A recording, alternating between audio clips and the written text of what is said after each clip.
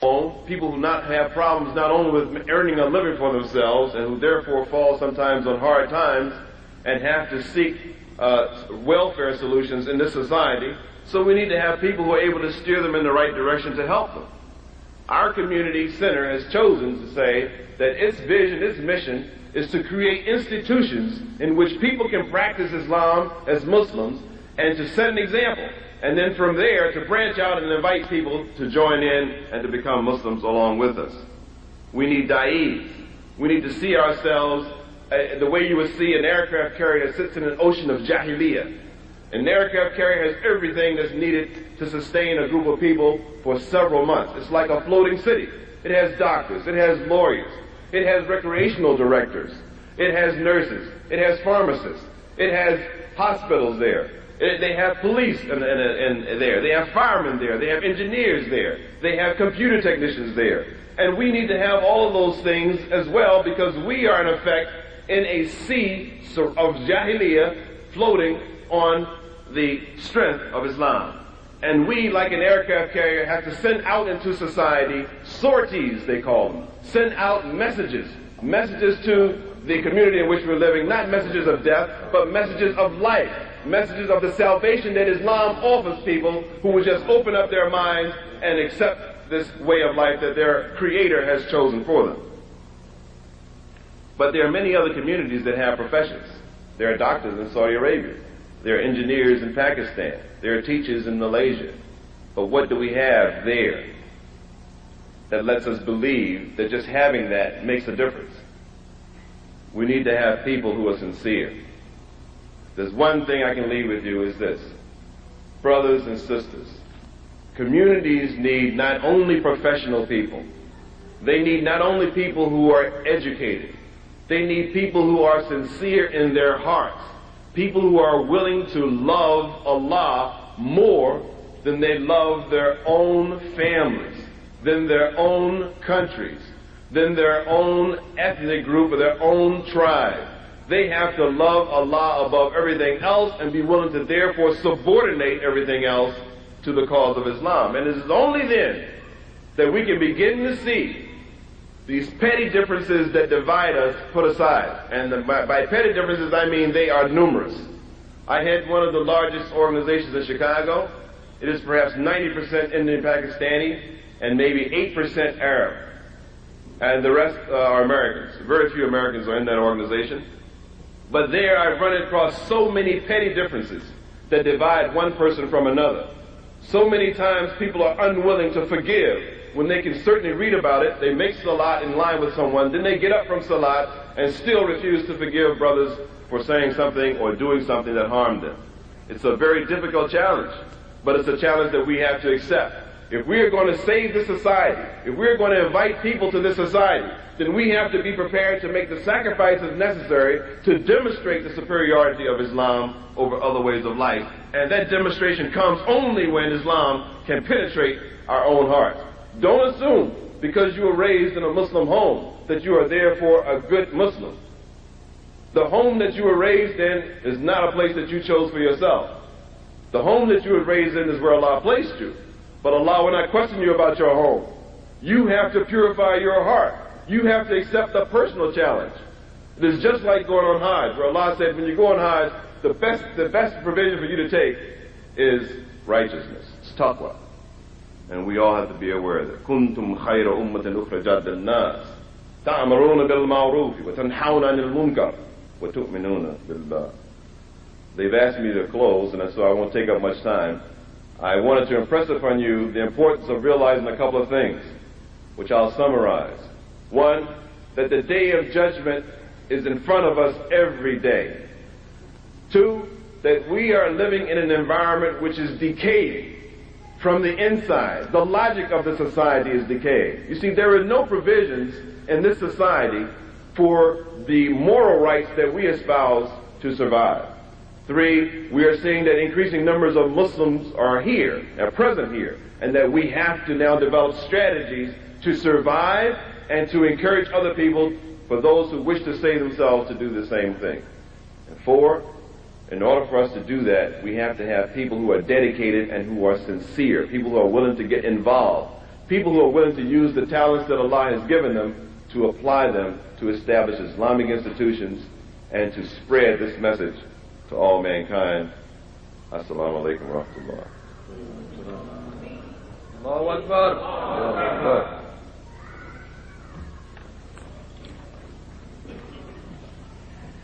Dear brothers and sisters, every year ICNA has a theme of its conventions. This year we have a theme, Muhammad sallallahu alayhi wa sallam, the messenger and the message. And inshallah our next speaker, Brother Hamza Yusuf, Adai, he will inshallah speak on Muhammad al-Amin, the honest, sallallahu alayhi wa sallam. Brother Hamza Yusuf. أعوذ بالله من الشيطان الرجيم بسم الله الرحمن الرحيم والصلاة والسلام على أشرف الأنبياء والمرسلين وعلى آله الطيبين الطاهرين ومن تبعهم بإحسان إلى يوم الدين. السلام عليكم ورحمة الله.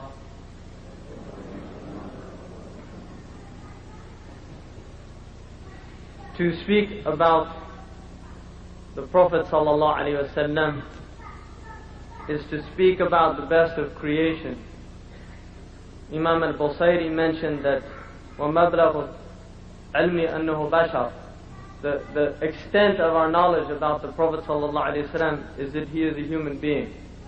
But of all human beings, he's the greatest of them.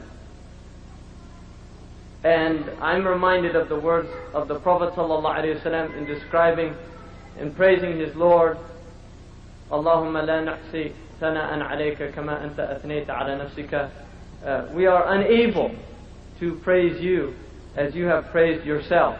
And in the same way, we as Muslims are unable to praise the Prophet ﷺ as he has praised himself in his character. Not by his words, but in his character. In the same way that Allah subhanahu wa ta'ala has praised himself through his creation, in creating this awesome universe, and these worlds, and his mercy, and his attributes, and made this the place of the manifestation of Allah's attributes. That this is the greatest statement of praise to Allah subhanahu wa ta'ala.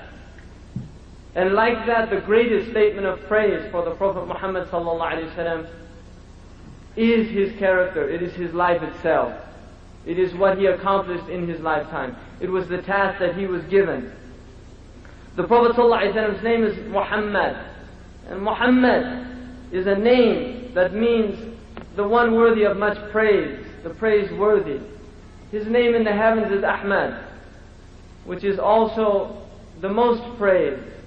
Allah subhanahu wa ta'ala, when he said in the Quran, أَلَمْ نَشْرَحْ لَكَ صَدْرَكَ, haven't we expanded your breast? The Prophet's breast was expanded. أَلَمْ نَشْرَحْ لَكَ صَدْرَكَ وَوَضَعْنَا عَنْكَ وِزْرَكَ, and we have taken your burden from you. وَرَفَعْنَا لَكَ ذِكْرَكَ, and we have raised up your remembrance, your dhikrak. The Mufassirun say that this means that the Prophet ﷺ is mentioned with Allah subhanahu wa ta'ala. When we say the Shahada, we say, أشهد أن لا إله إلا الله وأشهد أن محمدا رسول الله صلى الله عليه وسلم. And this Shahada is spoken all over the world.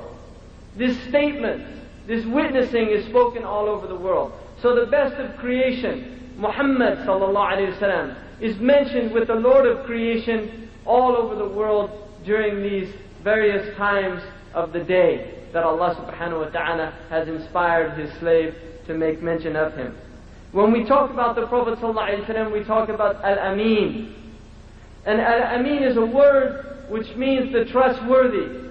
And it can have two meanings in the Arabic language because it's on the template of fa'il, which is an active and a passive sense.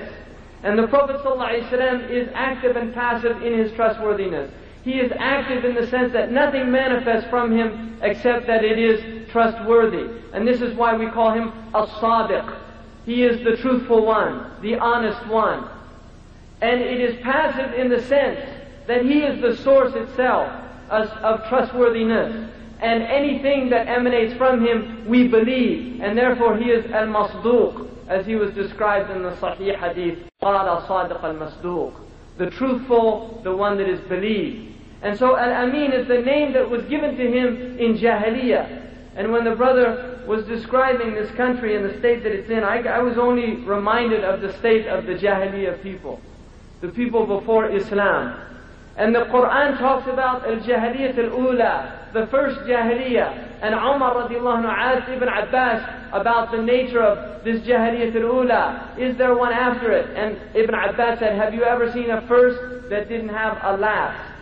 So we have entered into the new Jahiliyyah. We have entered into the Jahiliyyah of this century, which in many ways is compounded and more complex than the Jahiliyyah of those that were worshipping idols on the Arabian Peninsula when the Arabian Prophet sallallahu alayhi wasallam came to them. Allah subhanahu wa ta'ala says, لَقَدْ مَنَّ اللَّهُ عَلَى الْمُؤْمِنِينَ. Allah subhanahu wa ta'ala has given His gift. It is a gift from Allah subhanahu wa ta'ala. عَلَى الْمُؤْمِنِينَ, to these mu'mineen, إِذْ بَعَثَ رَسُولًا فِيهِمْ. When He sent His messenger in them, إِذْ بَعَثَ فِيهِمْ رَسُولًا, when He sent His messenger in them. And then Allah subhanahu wa ta'ala says, مِنْ أَنفُسِهِمْ, from their own selves, يَتْلُو عَلَيْهِمْ آيَاتِهِ. He recites to them His ayahs, His signs. وَيُزَكِّيهِمْ, and He purifies them. وَيُعَلِّمُهُمَ الْكِتَابَ وَالْحِكْمَةَ وَإِنْ كَانُوا مِنْ قَبْلُ لَفِي ضَلَالٍ مُبِينٍ, even if they had been before that in a manifest error. So this is a gift from Allah subhanahu wa ta'ala. I do not grace Islam by my acceptance of the deen of Allah subhanahu wa ta'ala. Allah has graced me by blessing me with Islam. This is the gift of Allah subhanahu wa ta'ala to His creation. And the Prophet sallallahu alaihi wasallam was commanded to tell them, لا تمنوا علي إسلامكم. Don't you start telling me what a gift you have given me by your becoming a Muslim. لا تمنوا علي إسلامكم بل الله يمن عليكم أن هداكم للإيمان. Allah is the gift giver, that He has guided you to Iman. So the Prophet sallallahu alaihi wasallam was the bringer of this hidayah, this gift to creation, and he is trustworthy in that gift that he brought. That is why Allah subhanahu wa ta'ala says that it is a gift that he was sent to the creation, because he is al-Amin. مُطَاعٍ ثَمَّ أَمِينٍ. He is obeyed, ثَمَّ in the heaven, وَأَمِينٍ, and he is Amin. مُطَاعٍ ثَمَّ أَمِينٍ. وَمَا صَاحِبُكُمْ بِمَجْنُونٍ. This man is not crazy. This man is not insane. This man is not a kadhab, a liar. This man is the trustworthy. He is the one that was never known to tell a lie before Islam. Before his gift of nubuwwah from Allah subhanahu wa ta'ala, he was known never to break an oath or a trust.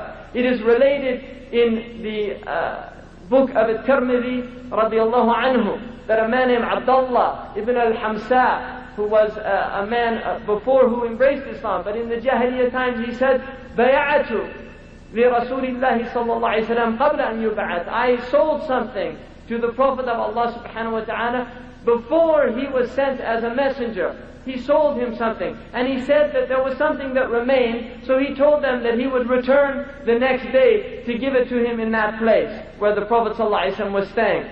And the man said that after a few days he forgot about this, and after 3 days he remembered. He remembered that he had made a promise with the Prophet of Allah. This is before he is a Prophet. This is before he was given the gift of Risala. And he went back to the Prophet's place, and he found them there, the Prophet ﷺ. And the Prophet ﷺ said to him, لَقَدْ شَقَقْتَ عَلَيَّ. You've given me a difficult time. مَا فَرَقْتُ هَذَا الْمَكَانِ مُنْذُ ثَلَاثٍ. I haven't left this place for 3 days. This is his amana with people. Allah subhanahu wa ta'ala says, إِنَّ عَرَضْنَا الْأَمَانَةَ عَلَى السَّمَاوَاتِ وَالْأَرْضِ وَالْجِبَالِ فَأَبَيْنَ أَنْ يَحْمِلْنَاهَا وَأَشْفَقْنَ مِنْهَا. We have given this, we have shown this amana, we have offered the trust to the heavens and the earth. And the heavens and the earth and the mountains, these are the great creations of Allah subhanahu wa ta'ala. أَأَنْتُمْ أَشَدُّ خَلْقَنَا مِنَ السَّمَاءِ. Are you a greater creation, or is Allah subhanahu wa ta'ala's heavens a greater creation than you? Allah subhanahu wa ta'ala tells us that this araf that He gave to the heavens and the earth and the mountains was the amana. This is what was shown to them, the amana. فَأَبَيْنَا, they refused. Now this abayna is bil-ikhtiyar. Allah subhanahu wa ta'ala did not tell them to take the amana. This was an Arab, and they refused to take it. وَأَشْفَقْنَ مِنْهَا, and they found it a grievous thing to even consider taking this amana. And the man, حَمْلَهَا الْإِنسان, the man took on this amana and carried this amana. And Allah subhanahu wa ta'ala says that وَحَمَلَهَا الْإِنسَانُ إِنَّهُ كَانَ ظَلُومًا جَهُولًا, that the man took on this amana, and human being, insan is human being in the Arabic language, took on this amana, and he was ignorant in it and oppressive to his own self. This amana is the amana of the sharia of Allah subhanahu wa ta'ala. And the sharia itself is the path or the road to Allah subhanahu wa ta'ala. It is the way that Allah subhanahu wa ta'ala has given the man. The Prophet sallallahu alayhi wa sallam, who is al-Amin, and was known for this before he becomes a prophet, in the town of Mecca, when they were arguing about who should place the stone, the black stone, when they had rebuilt the Kaaba. And they almost came to battle about it, and finally they agreed that they should accept the first man that comes through into the masjid. And there comes the Prophet ﷺ at the age of 35, 5 years before the revelation would begin. And they said, رَضَيْنَا بِالْأَمِينَ, we are content with the Amin. We are content with the Amin. Now they were content with the Amin before he came to them with the truth. They were content with his akhlaq, with his character. One of the things that the Prophet ﷺ did not do was he did not speak out against their idols and things like that. He did not have this taklif. He knew they were wrong, but he did not have the burhan from Allah subhanahu wa ta'ala. قُلْ هَذِهِ السَّبِيلِ أَدْعُوا إِلَى اللَّهِ عَلَى بَصِيرَةٍ. Say that this is my way, I call to Allah ala basira, with a burhan, with a proof, with an inner sight. This only comes from the revelation of Allah subhanahu wa ta'ala. So he did not call them until the message comes. So when he came in, and then he told them each to take a handle of a cloth, and he put the stone in the cloth and brought it to the place, and then he himself, with his noble hands, placed that stone into the Kaaba. And this is by the power of Allah subhanahu wa ta'ala, and by the tawfiq of Allah subhanahu wa ta'ala. Abu Jahl knew that the Prophet ﷺ was not a liar. When one of them came to him at the battle of Badr, and he said, Wallahi unshiduka billah, I'm asking you by Allah, atarahu kadhaba, do you believe that he's lying? And he said, Wallahi laysa bi kadhab, he's not a liar. When the Arabi came into the presence of the Prophet ﷺ and came out, and they asked the Arabi, a Bedouin man, what do you say about this man? He said, Wallahi laysa wajhuhu wajha kadhab, his face is not the face of a liar. This is called firasa, of seeing with perception, sagacity. And this man recognized this was a truthful man. This is the companion of Abu Bakr as-Siddiq from the beginning of his childhood. And so this was the Prophet's nature. At that time on the Arabian Peninsula, with all the darknesses that they were in, there was a community of Jewish people in Yathrib. They knew in Khaybar and Yathrib that the last messenger would come to this place. They knew that from their own books. They knew that. They knew that he would come. And they had the descriptions of the Prophet ﷺ in their books. And so they went to these places, and they were living there waiting for the last messenger. And when he came, a handful of them accepted him. Abdullah ibn Salam, who has great mawaqif, he has great positions. He dies defending the house of Uthman, and the Khawarij stoned him on the roof of the house of Uthman. He was a rabbinical scholar. And when he became Muslim, we all know the story. And the Jewish people came in, and the Prophet ﷺ said, what do you say about Abdullah ibn Salam? They said, the learned of us, the son of the learned of us. And when he came out and said, Ashhadu an la ilaha illallah, Ashhadu Muhammad Rasulullah, they said, the ignoble of us, the son of the ignoble of us. Vile, the son of the vile. So there were people there were communities. Salman al-Farisi knew that the Prophet ﷺ was coming because a Christian monk had told him. We know the story of Buhaira. And this is al-Amin. He is not speaking, لا ينطق عن الهوى. He doesn't speak from his own passion. He was the trustworthy one, and he brought this message. Now this amana is an amana that went from the Prophet ﷺ to his Sahaba. If you look at this ayah, when Allah subhanahu wa ta'ala says, يَتْلُو عَلَيْهِمْ وَآيَاتِهِ, that he recites to them their ayahs, the ayahs of Allah subhanahu wa ta'ala, the signs of Allah subhanahu wa ta'ala. وَيُزَكِّيهِمْ وَيُعَلِّمُهُمْ الْكِتَابُ وَالْحِكْمَةِ. These are the three stages of this amana, the first stage is to make tabligh. This is called the stage of tabligh, marhalatul tabligh, and it is embodied in this ayah by the tilawa of the ayat.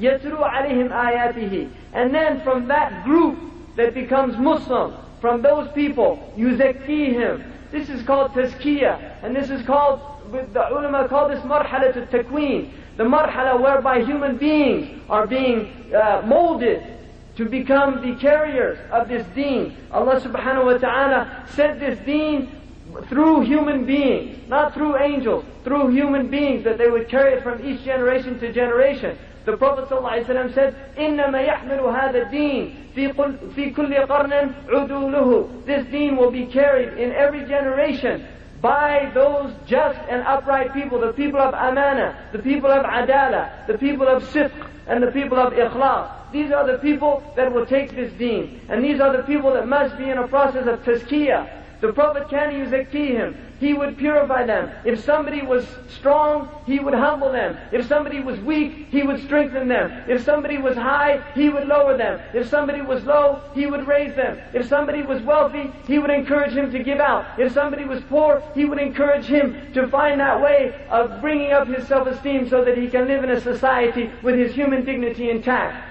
If the women were oppressed, he raised them up. If the men were oppressed, he raised them up. If people were oppressing, he brought them down. They met in a middle place. This is the teaching of Al-Amin. This is the Prophet ﷺ. And this is what he did with people.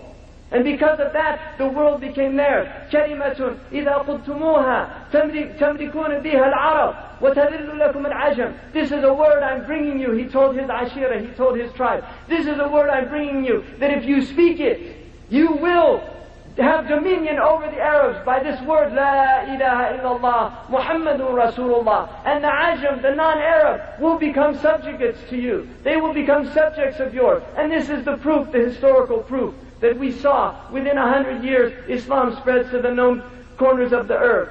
And this teaching, this illumination, illuminates masjids that become universities of centers of learning. People where there was no scholarship become scholars. Look at the people of Khurasan. Look at the people of Tirmiz. Look at the people of Iraq. Look at the people of Egypt, the people of Tunisia, the people of Mauritanian desert, Bedouins, eaters of lizards, and they become great scholars and makers of men. The word in Latin for reality means thing, rest. The word in Arabic for reality is haqiqah. It's truth. This is truth. Reality are not things, not commodities that these people produce in every age and every time. Whether idols of wood to be worshipped or whether machines to be worshipped. أَتَعْبُدُونَ مَا تَنْحِتُونَ وَاللَّهُ خَلَقَكُمْ وَمَا تَعْمَلُونَ. Do you worship what you're making with your hand and Allah has created you and now what you're doing? This is the reality of the Roman people, is ras, is things. This is what they worship. And Allah subhanahu wa ta'ala sent this ummah as Amr ibn Rabi'i, that great sahabi, when he entered into, everyone knows these stories, entered into Kisra, and he said to him, what are you bringing to us? And he said, we were sent to take people out of the worship of things, to the worship of the creator of things, to take them out of rest, out of this reality which is delusion. لا يغرنكم بالله الغرور. Don't be deluded by the deluder that tells you that this world is real. يزخرف لهم يزين لهم أعمالهم. This is shaitan. Don't be deluded by this one that has sworn that he will take all of Bani Adam astray, إلا المخلصين, except the sincere ones. We have an amana in our necks. This amana is the amana of this deen. Allah subhanahu wa ta'ala has given us this amana. And the Prophet ﷺ was ameen. And to addu amana ila ahliha, that you should take this amana to its people. The amana is the deen of Allah subhanahu wa ta'ala. And the Prophet ﷺ gave it out. He gave it to the people of his time. And he commanded us to take it in each generation to the people who haven't heard this message. This is an amana in our necks. And we have fallen short, and I speak of myself and all my brothers and sisters. We have fallen short of this amana. If we are Muslims, we are people of amana. The Prophet ﷺ said the sign of the munafiq is three things, and from them, إِذَا أُتُمِنَ خَانٍ. If he's given a trust, he's treacherous, he breaks it. We have been given a trust. If we fail to embark and set out on taking that trust to its people, those are the ones who have not heard this message, then we have khunna Rasulullahi wa khunna Allah subhanahu wa ta'ala. We have been treacherous to the teaching of Allah and His Messenger. And this is a sign of nifaq in our own hearts. And so we have to break the shackles of nifaq. In the morning, when we get up, if we just say Bismillah, or Subhanallah, or Alhamdulillah alladhi ahyani ba'da amatini wa ilayhi nushur, any of these dua, the knot of shaitan gets broken from the neck of the son of Adam. If then he makes wudu, the second knot, and when he prays, the third knot, and he's freed from shaitan. We are all with the shaitan's knots on our necks in this age. The Muslims are carrying around the shaitan's knots because we've been asleep for a long, long time. And we have allowed people to surpass us who are not worthy of the amana of khilafah. The amana of khilafah. And it is not by race. It is not by color. It is not by gender. It's not by any of these things. It's by knowledge of Allah subhanahu wa ta'ala. This is the khilafah. Inni ja'ilun fil ardi khalifa. That is what Allah subhanahu wa ta'ala said. وَعَلَّمَ آدَمَ الْأَسْمَاءَ. He taught Adam asma, the nature of things, the nature of reality to perceive, the musammayat, the qualities. And so this is the amana that we have. And if we are to follow the messenger, and the sign of our love of Allah is what? قُلْ إِن كُنْتُمْ تُحِبُّونَ اللَّهَ فَاتَّبِعُونِي. If you say that you love Allah, then follow me. The love of the messenger of Allah is the love of Allah. وَمَنْ أَطَاعَ الرَّسُولِ وَمَنْ يُطِعُ الرَّسُولَ فَقَدْ أَطَاعَ اللَّهِ. The one that obeys the messenger has obeyed Allah. This is the love of Allah, is in following the messenger. That is how love of Allah manifests in our lives. And if that love is not there, then we fall short. Where are we? Where are we? So let us take on this amana of al-Amin, of the trustworthy one that left us this. Let us take on this amana that we took the oath with Allah subhanahu wa ta'ala to carry it. Let us take this deen to those who haven't heard it. But let us begin with our own homes. Let us make our homes Darul Islam. If our homes are not Darul Islam, then what are we going to call people to? فَاقِدُ شَيْءٍ لَا يُعْطِيهِ. Someone that has nothing cannot give anything. If we are people of Islam, then let us be people of Islam. If we are people of sleep, then let us continue sleeping. But I say we're not. We're people of Islam. And Islam is waking up. النَّاسُ نِيَامُ. People are asleep. فَإِذَا مَاتُوا انْتَبَهُوا. And when they die, they wake up. In the hadith of Sahih Muslim, I've got my 2-minute sign right here. When they die, I'm not being rude, inshallah. When they die, when people die, they wake up. So the Prophet ﷺ said, حَاسِبُوا قَبْلَ أَن تُحَاسَبُوا. Be people of Yawm al-Hisab before you die. Be people of Qiyamah today. Let us take ourselves into account. كُنُوا شُهَدَاءَ عَلَى النَّاسِ.